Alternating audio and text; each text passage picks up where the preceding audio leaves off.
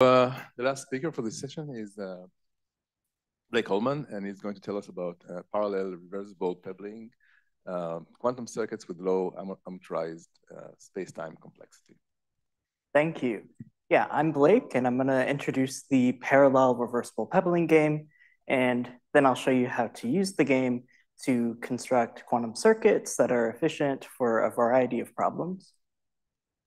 So we're interested in time-space trade-offs. When you're designing an algorithm to, say, compute a function, oftentimes there are many ways to manage your space and time resources.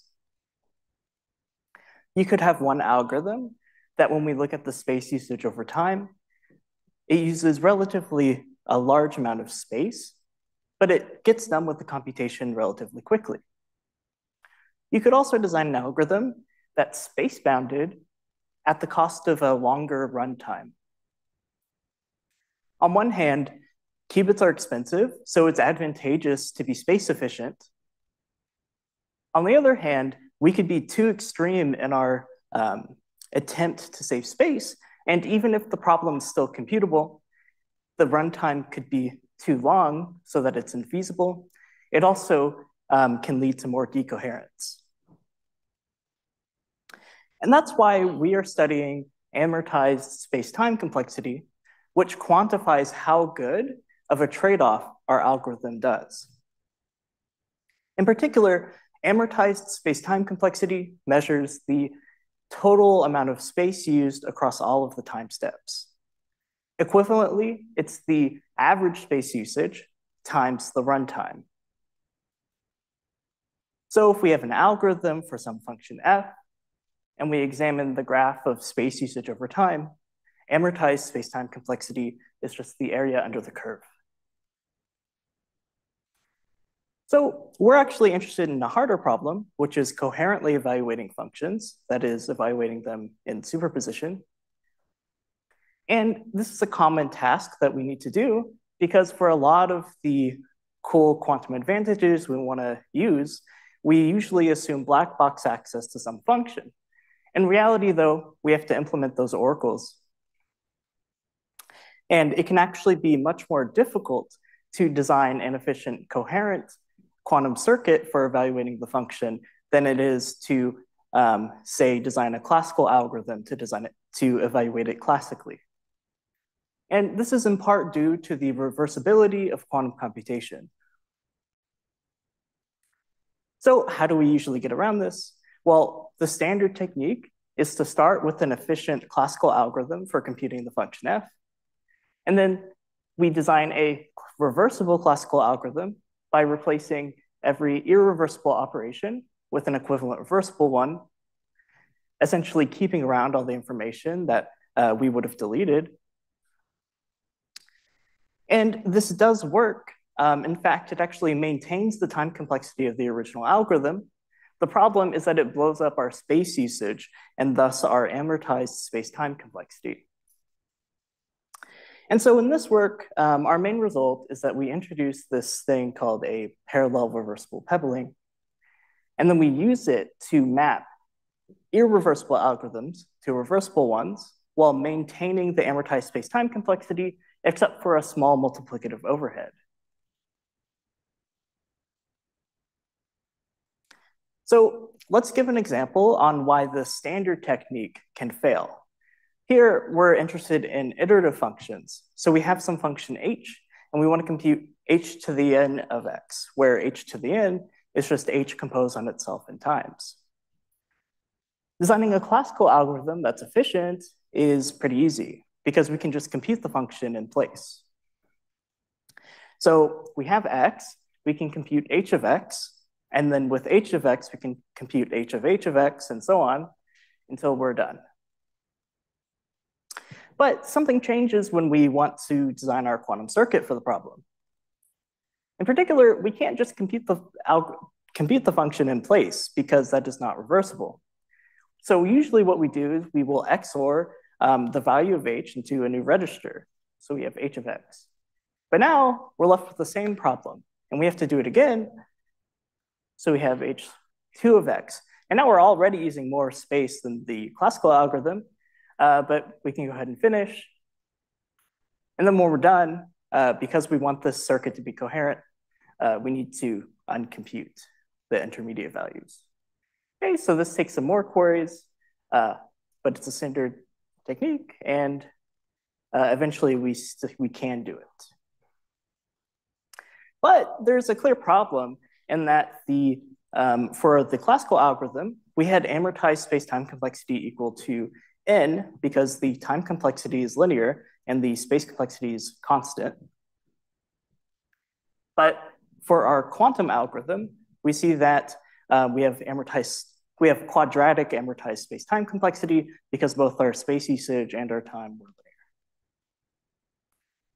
And so we looked at this example and saw that the standard technique fails to preserve this complexity metric. In particular, if we're not careful, our reversible algorithm can have much higher amortized space-time complexity than the original. So the question we might ask is whether or not these iterative functions are some special case that we don't really need to worry about, or are they representative of typical problems? And so I'm going to claim that they are representative of typical problems. That's because the standard way of mapping irreversible algorithms to reversible ones essentially treats each irreversible algorithm as an iterative function. So we can kind of map out this line graph that represents the runtime of the irreversible algorithm CF, and each node represents the state of the algorithm at that time step. So at time I, the algorithm transitions to state 2. State 2 takes as input the previous state of the algorithm, and then outputs state 3, and so on, until we get to the end, where the output is the function. So this is an important problem, and it has been studied for a while. In the 80s, Binet introduced the reversible pebbling game, and he shows how to convert irreversible algorithms to reversible ones. The idea is that we generate what's called a reversible pebbling of the line graph. And then using that pebbling, we can actually create our classical reversible algorithm for the problem. And then we know that taking the reversible algorithm and generating the quantum circuit is straightforward. So Binet's pebbling is nice because it preserves space-time complexity, which is the maximum space usage times the time. Not yet. So soon we will learn how to reversibly pebble.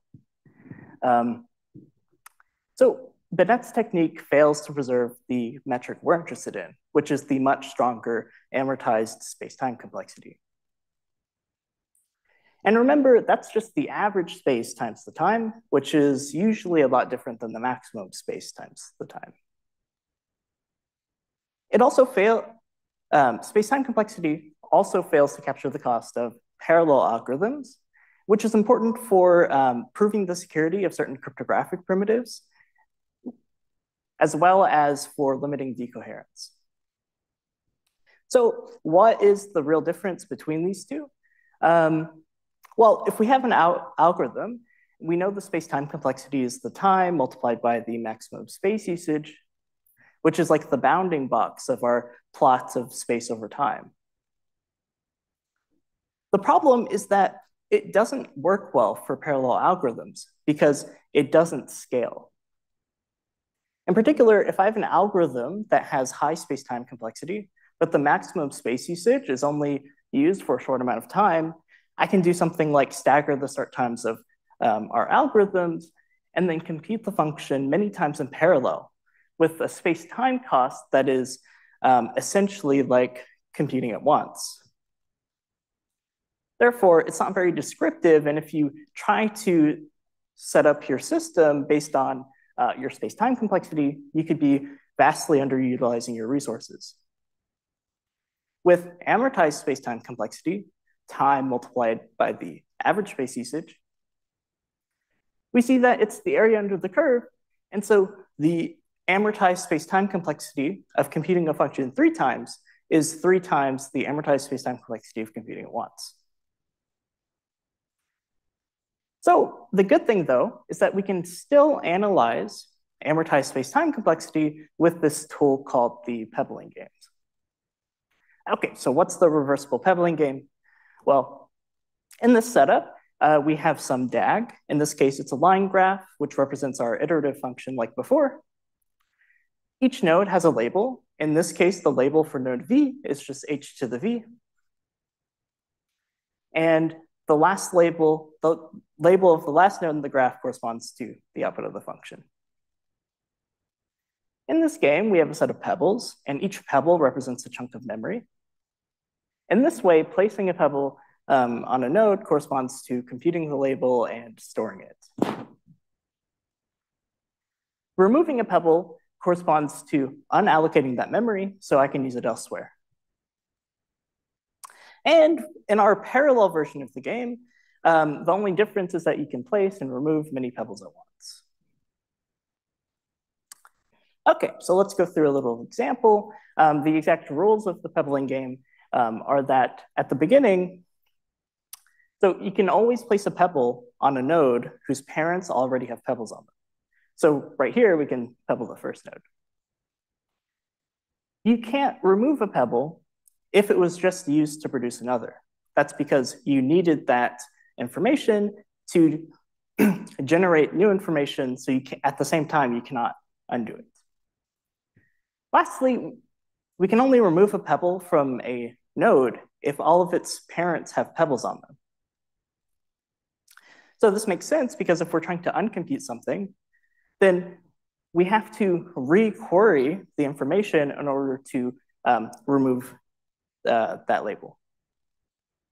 Okay, so let's go through our old example. First, we computed h of x, and so that's going to be like placing a pebble on node 1. Using h of x, we can place a pebble on node 2. So because we have node 1 pebbled, we can place a pebble on node 2, and so on, until we've finished the computation. So placing a pebble on that last node corresponded to evaluating the function. And then we have to uncompute, which corresponds to removing these pebbles, which we can do simply, and we're done. So that's a reversible pebbling. Okay, great. So let's go through our results. So first, we're going to go through our new parallel reversible line graph pebbling. Then we're going to use that reversible line graph pebbling to generate a transformation from irreversible algorithms to reversible ones while maintaining the amortized spacetime complexity. And then we're going to show how we can apply it to generate attacks for a cryptographic primitive called memory hard functions. Okay, so to do our line graph pebbling, we just generalized the original reversible line graph pebbling of Binet. So what we did is we optimized some implicit parameters and then we parallelized it. So how does it do? Well, the time complexity of the naive strategy was linear. Binet's pebbling is slightly more than linear, but we show that by parallelizing it, we can get it back to linear. This corresponds to being able to simulate the irreversible algorithms while maintaining the time complexity. And so our space, we improve a lot on the space complexity. Before it was linear space, and now the space usage is sub-polynomial. And we're in our parallel algorithm, we actually use a little bit more space to get our time advantage. So in the end, the amortized spacetime complexity is the same for both of them. But you see how we improve from quadratic amortized spacetime complexity down to almost linear. We also give a lower bound, so you can't really do much better than this. Okay, so we have a nice linear pebbling that has low amortized spacetime complexity. Well, what can we do with it? So on its own, this pebbling does not preserve amortized spacetime complexity. That's because each node has a different amount of space associated with it. So what we can do is take our line graph again for the runtime of C. And then we can assign weights to each node corresponding to the space usage at that time step. If we classify nodes as, say, light, medium, and heavy, in reality, there's a lot more than that. Then we can try to design a strategy that has low complexity given these weights. So the space usage at a step in our pebbling is just the sum of the weights of all of the nodes at that time step. What we do is we try to use our old strategy, the new parallel reversible line graph pebbling, but we only want to pebble the light nodes, say 1, 6, and 8, because if we keep pebbles on the heavy nodes, it's going to be expensive and it's going to blow up our amortized space-time complexity. Now, we can't just do that because indeed there are nodes in between. Placing a pebble on node 6 will be illegal, and so we're going to recursively fix all these illegal steps. And the point is that we want to keep pebbles on heavier nodes for as little time as possible, and we can afford to do that because there are relatively few heavy nodes relative to the average space usage of our algorithm.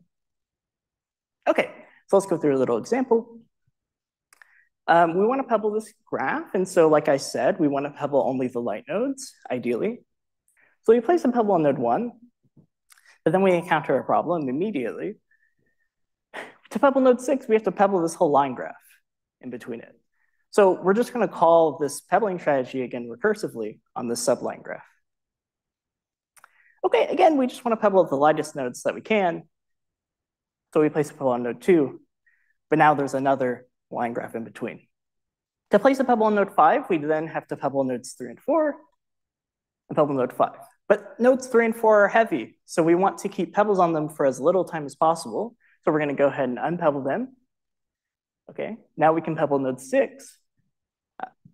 We have to remove the medium pebbles now, which means we have to repebble the heavy nodes and so on.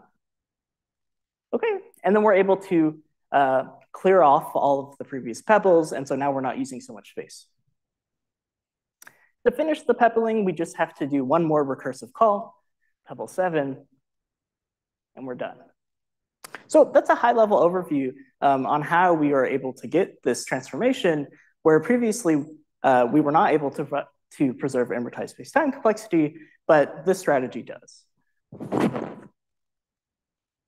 In particular, we have this small overhead in our amortized space-time complexity, which is sublinear in the time complexity of the irreversible algorithm. Great. Okay, so now we have this nice transformation. The last thing is that we provide quantum attacks on memory hard functions. So memory hard functions are a cryptographic primitive used for storing passwords.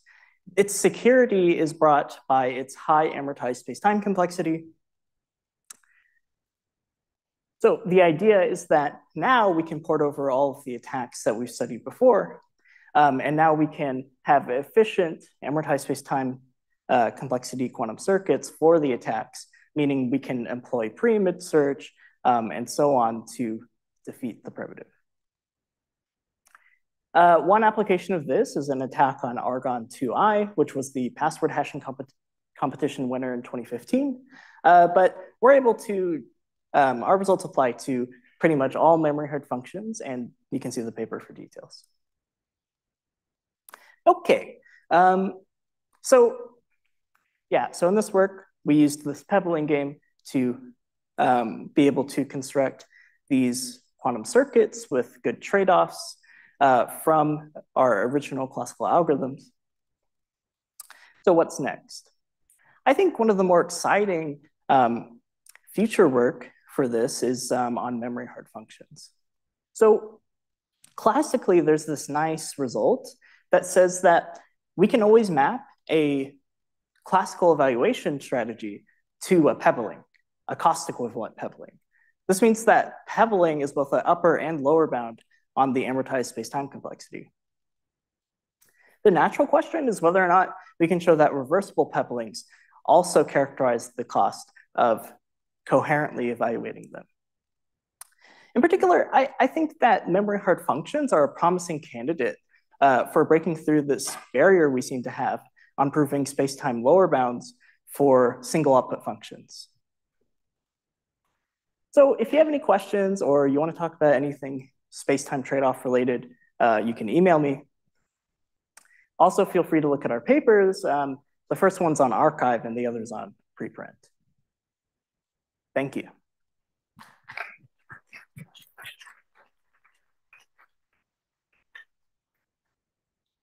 Any questions?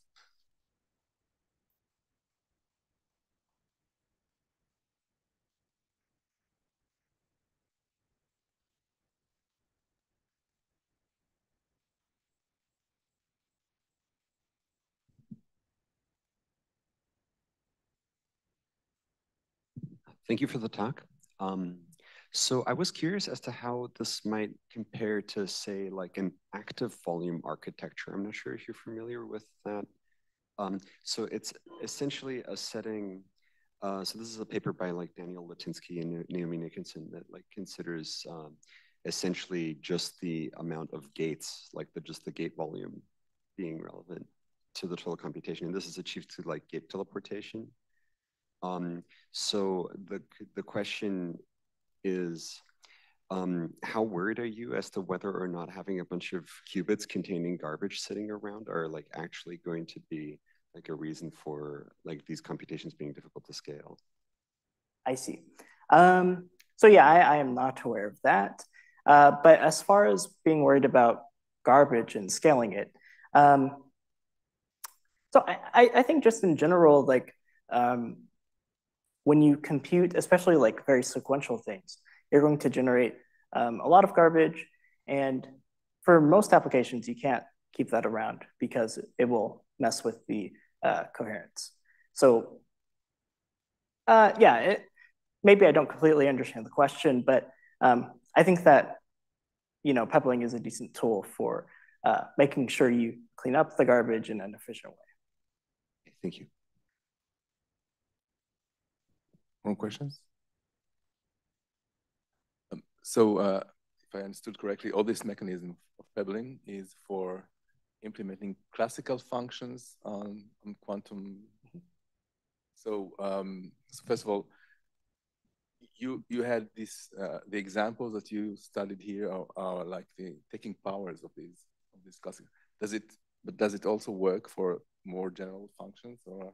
Yeah. So the real thing is that it works for any problem where you have where you can represent your data dependencies as a graph. And so it's true you can just only use reversible pebblings for like a quantum problem where you are able to map that out. So yeah, it does work in general. That was just like the example I went for. Thank you. And can you, I mean, suppose I have a quantum function, and maybe it uses resets in the middle. Can I use some of these techniques there? Or? Yeah, so our reversible pebbling game actually does not, it doesn't characterize these like possible like measuring and stuff like that. I do think it's a very interesting question on how we can kind of represent that in the pebbling game. Now, there's like another pebbling game called the spooky pebbling game that, that uses like intermediate measurements to save some space. So it is an interesting open question whether or not we can combine those two ideas. But as for now, only coherent. Yeah, thank you. Any more questions? Okay, so thanks to the speaker again.